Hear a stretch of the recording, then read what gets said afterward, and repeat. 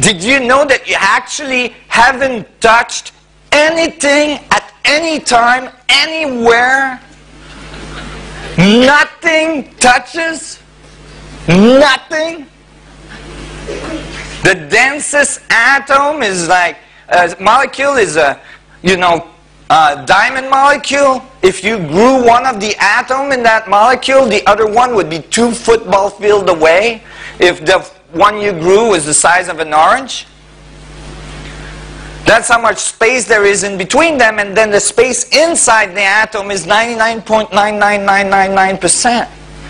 So maybe we should pay attention to the largest percentage instead of the smallest percentage. We spend a lot of time paying attention to the 0.0000001% that we call matter,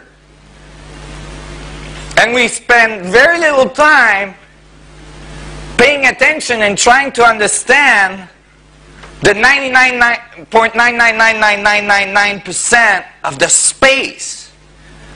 So maybe instead of matter defining the space, maybe it's space that defines matter. And I start to realize that. You all following me? This is a fundamental change in consciousness to actually go in the world and first of all realize that you're mostly space, and that maybe the space is defining you instead of you defining it. So it was many years of studies in physics. Many years of studies in physics, some 15 years, and I did most of my studies independently because I didn't want to have to answer to anybody about the way I thought and what I wanted to think. And I had to finance it independently, so I actually lived in a van for almost 5 years at one point, so I didn't have to pay rent, and I could just study and study and study. Most of the people that write physics at that level, meaning most people that write physics in unification theory, are usually in their 70s, 80s, because it takes a long time to learn enough physics to get to that level. But because I was inhibited by, having courses that didn't, go in the direction I wanted to go, or having to do exams and all this stuff, I was able to move very rapidly. Eventually, I got my first sponsor that took me out, literally, of my van. The deal with him was that I had to agree to go to physics conference. And, I wasn't so keen on that because I already had a bunch of run-ins with the physicists, and, I wasn't so excited to put myself in front, with like a big bullseye on my head. And so... But he dragged me there, and so this was a private conference, and I went there with this book called Gravitation. Gravitation is like the Bible of relativistic equation, Einstein field equations, and it's written by giants of physics, Wheeler, Thorne, and Mesner. It's thought to be the Bible of relativistic physics, and it's called Gravitation because you can see it's quite thick, so when you pick it up, you know everything you need to know about gravity. And I was at this conference and I kept on asking annoying question. Why annoying? Because in advanced physics conference, usually you don't ask question that has to do with fundamental physics. Everybody there is supposed to have accepted fundamental physics, learned them a long time ago. They don't want to revisit it. You're supposed to be in like, 11-fold geometry of Calabi-Yau space, string theory. All this stuff is happening, really complex equation, and I kept on asking basic questions. For example, I was getting there. Gee.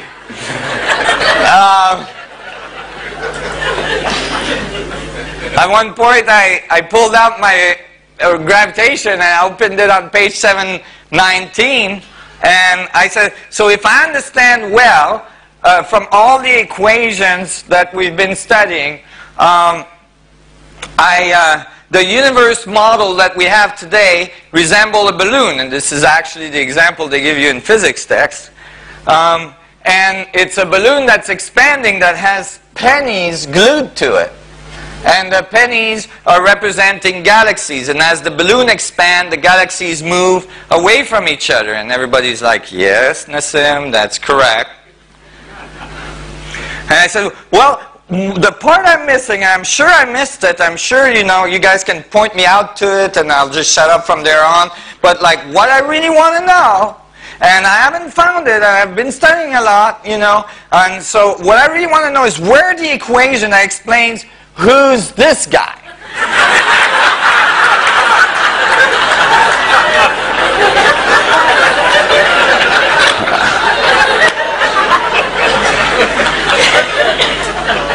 And the whole room, I got a different, response. The whole room became really silent, I always remember there was a student, a PhD student there, and he went like, was drinking his coffee.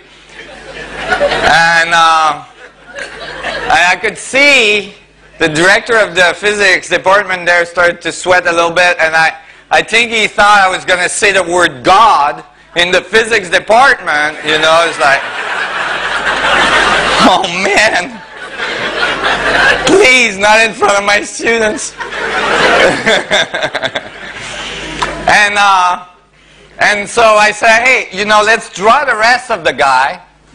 And notice that when the balloon expands, yes, the lungs must contract.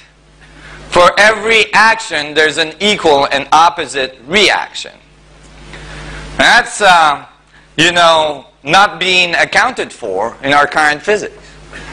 All of our physics today are based on expansion, explosion. It's the male approach to the universe.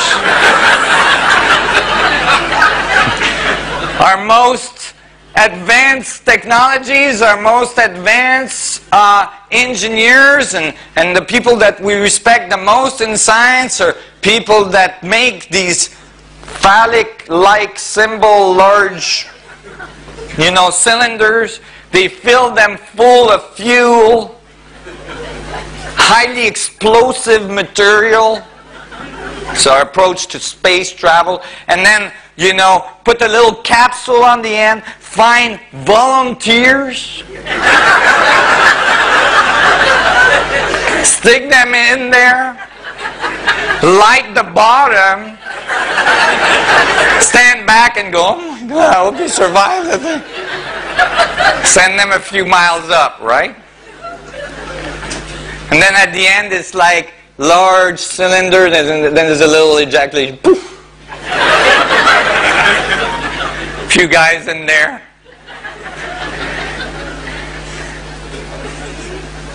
We put fuel in our cars, we explode the fuel, we push a piston down, our car gets going.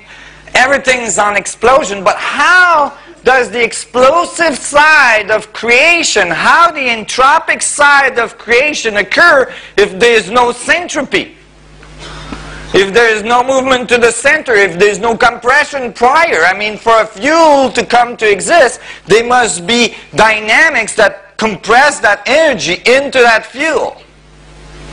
Right? If the universe exploded from a point, smaller than an atom, which is the standard model of the Big Bang, which I'm not fond of, and I show you why,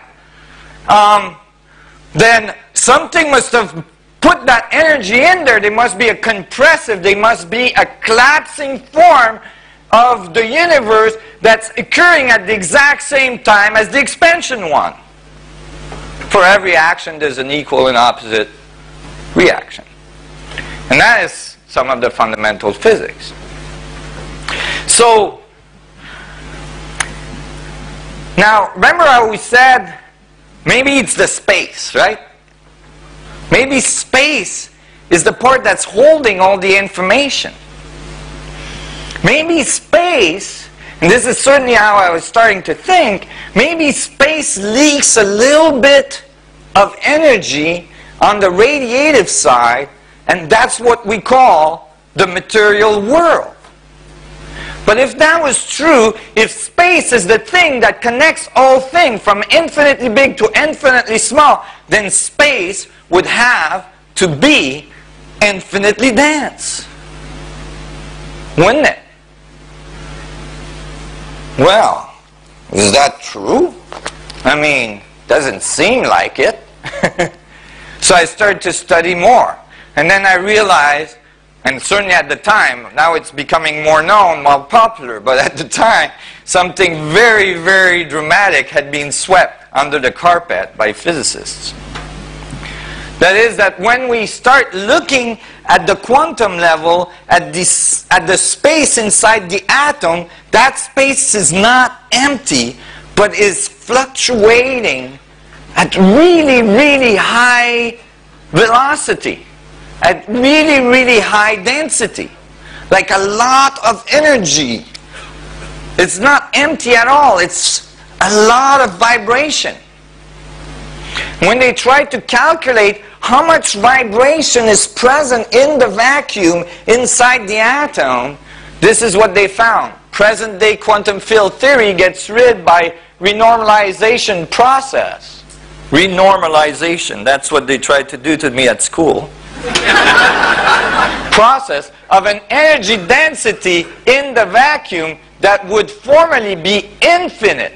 Let me say that again. An energy density in the vacuum that would formerly be infinite if not removed by renormalization.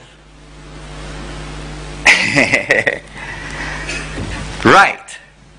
So that means that the equations themselves showed that the vacuum density at the atomic level in the molecules and the atom are infinitely dense. That's exactly what I had predicted just using fundamental logic. You all following this? Space is not empty, it's infinitely dense. But because it's infinitely dense, then everything cancels out and it looks to you like nothing. Infinite mass. Meanwhile, we're floating in this. That would mean there's infinite amount of energy in the vacuum, and we've got a whole bunch of people on this planet going, dude, there's not enough energy for everybody. What are we gonna do? We've got a war for it. Right? Well then, when an equation gives an infinity like that, in physics it's not acceptable. It has to be renormalized. That is, you try to find a constant that you can apply to it so you get a finite number. So in this case, and they did that to quantum theory in another way as well, they used this constant. It's called a Planck's distance. You can think of the Planck's distance as the minimal amount, the smallest wavelength that the universe can do, calculated from our physics using, electromagnetic theory and gravitational theory and so on.